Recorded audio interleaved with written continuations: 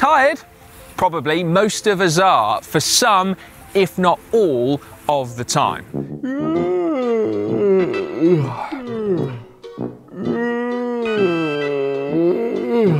I mean, life is exhausting, isn't it? Might be that you've got a demanding job, a demanding family, or a demanding social life. All right, don't rub it in. And the chances are, if you're watching this video, you probably also do a little bit of cycling, and that can be pretty blooming tiring too. So there are many various different reasons why you might be feeling tired, but let's see if we can't do something about it. Get you feeling a little bit more sprightly. Let's get the big one out of the way first. There are plenty of medical reasons why you might be feeling tired. GPs see tired all the time patients regularly, and here in the UK there's even a standard blood screen that they can request that tests for the most common medical reasons. Apparently it's called a TAT test, tired all the time. It might show that you're low in iron or vitamin D or hypothyroid or many other different reasons. And some kind of medical diagnosis, a nice convenient explanation of why you're feeling tired that could then be treated with a course of supplements or medication might seem nice and convenient, but the chances are that that is probably not why you're feeling tired, although you should always check, but that is definitely a good thing if it's not medical. So what are the common causes then? I'm going to run through them from the perspective of a cyclist, because when it comes to general population, a lot of people feel tired because of a lack of exercise. But if you're already riding a bike, I suspect that is not the case. And speaking personally, while cycling is my answer to many of life's problems, when it comes to tiredness, riding more is definitely not the answer. Firstly, let's start with a fundamental about riding and training. When you train, you get worse. That's right, you put your body under stress, it breaks down, and then it takes time to rebuild stronger. Simple, but all too easy to forget. So here is a handy graph. Performance, up here, and then time, down there. So you train and you get worse, okay? You then recover, your body rebuilds, and you get even stronger than before. Now, of course, if you then didn't ride your bike again, gradually over time, your performance would then drop off. This is, of course, a massive oversimplification, but essentially when you get the balance right, you train, you recover, you train, you recover, you train, you recover, and you can see that over time, your performance increases. However, so many of us fall into the training trap. Because you see, training makes us better, right? So, of course, you need to do more of it. The harder you train, the fitter you get. So you train hard, and then you recover and you train hard, and then you recover and you train hard, and then you're feeling really tired, but you go, I can't miss a training day. So you recover a little bit and then you train harder. And you can see over time, if you get the balance wrong and you don't recover enough, your performance decreases. And bear in mind as well that not all training sessions have the same effect. So for example, 2 hours of zone 2 might be like that. However, an hour of high intensity intervals might be like that. So you can see that even if you only do 4 hours a week of high intensity intervals, you can still end up below the line. So you need to strike a balance between the type of training you're doing and also your recovery. Now, it doesn't mean that you need to recover fully from every training session, but at some point you have to let your body catch up. Otherwise, all of it is worse than pointless. Not only will you be really tired, you'll also be slow. It's also really important to note that everyone responds differently to training and recovers at different speeds. So contrary to how it sometimes feels when you're looking at Strava, there are no medals for training. And I can tell you this with the benefit of hindsight, that actually being good at training is a rubbish cycling superpower, because what you actually want is to get fit off less training and then win proper medals or trophies. Look at that beauty.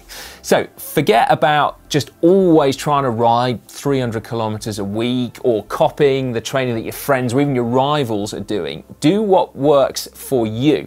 And if that means that you have to ride half the distance that everyone else is riding, well, celebrate it. That's a good thing. You could have a social life as well.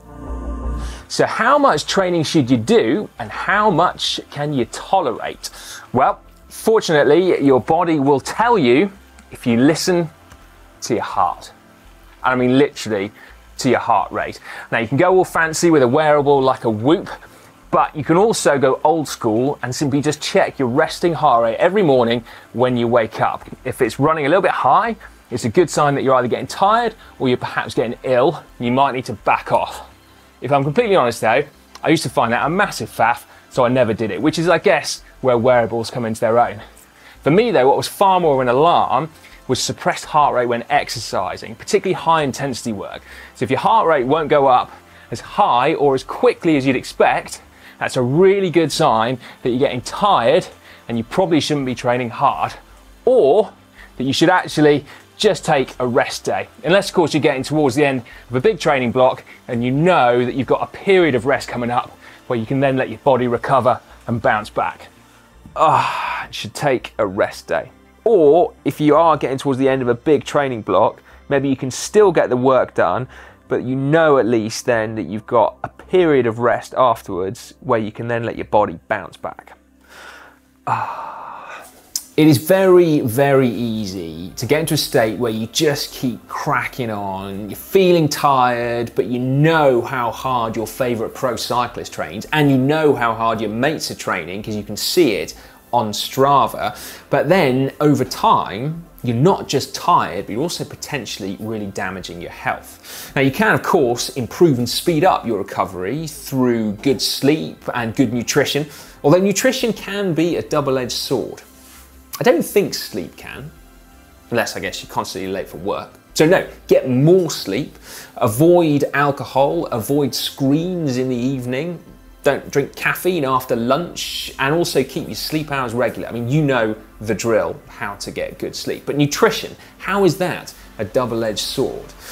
Well, being really on it with what you eat, having good nutrition does allow you to train harder and recover faster. But having an iron grip on your nutrition can very quickly lead us to restrict foods, and that is potentially way worse than just eating total rubbish and having really crap nutrition. Having low energy availability, and by that I literally mean energy, like calories, will make you feel really tired. But if you keep on pushing, you can end up in a situation with really negative consequences and quite a serious condition. So it's called RED-S, Relative Energy Deficiency in Sport, and it's a relatively recently categorized condition, and it's definitely not widely enough known about. So chronic energy deficit, as we said, will leave you feeling really tired, but also over time it can end up suppressing your immune system, so leaving you run down, getting ill all the time, and then potentially even worse than that, can lead to serious hormonal imbalances. So your thyroid hormones, growth hormones, sex hormones as well. So you'll feel really tired, you'll feel rubbish on the bike, you'll struggle to recover, and you won't be getting any.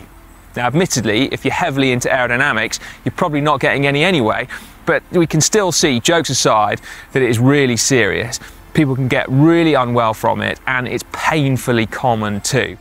So if you're going to train, fuel. Carbs are essential to fuel your training and your recovery as well. If you're going to train hard, you need to make sure your glycogen stores are topped up, and worry about weight loss another day because it's just not that important. Lastly, let's talk about stress. Now this is a really common cause of fatigue in adults, but it's one that you're probably not likely to either realize or indeed you want to admit to. Now, I'm not going to tell you how to deal with stress. There's an awful lot out there already on the subject. And heck, cycling is probably one of the best stress busters there is. But training hard as a way of dealing with stress is a bit of a ticking time bomb. Now, I say this as someone who isn't a huge fan of going for slow, stress dispersing bike rides, but you've got to think that if you've got any kind of serious stress in your life, that is going to be seriously impacting your recovery and therefore also your ability to go for hard bike rides, do hard training sessions. And no, you are not immune to it. No one is immune to stress and the effects of it. Stress produces cortisol, just like training does actually, where the cortisol then breaks down your muscles so they can rebuild stronger.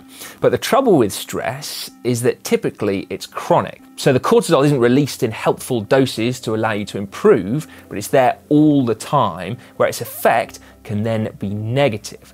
Cortisol causes your muscles to break down, a bad thing, and also causes inflammation, also a bad thing, and actually a bit of a buzzword at the minute, often associated with woo-woo medicine, crackpot diets and stupid supplements, but increasingly it's also a big thing in proper medicine too, where chronic inflammation has been linked to real nasties like cancer, heart disease, diabetes and many, many more. So whilst we can often feel like cycling and life are two distinct things, I have my family and my job over here, and then I have my cycling, which is my fun and my release over here. If you're riding a lot, and particularly if you're training, you have to see them as one and the same. So why are you feeling tired? Well, you tell me. I mean, literally, tell us in the comment section down below what your experiences of tiredness and fatigue are. What do you put it down to? But just bear in mind those fundamentals of training. Recovery is when you get better. Training sessions make you worse. Get more sleep. Be aware of the implications of stress. It will make you feel more tired, and it has knock-on effects as well. And then your nutrition. Fuel your training. Remember that energy deficit has both short and long-term consequences, none of which are good. With that in mind, I'm going to go have something to eat and then a lie down.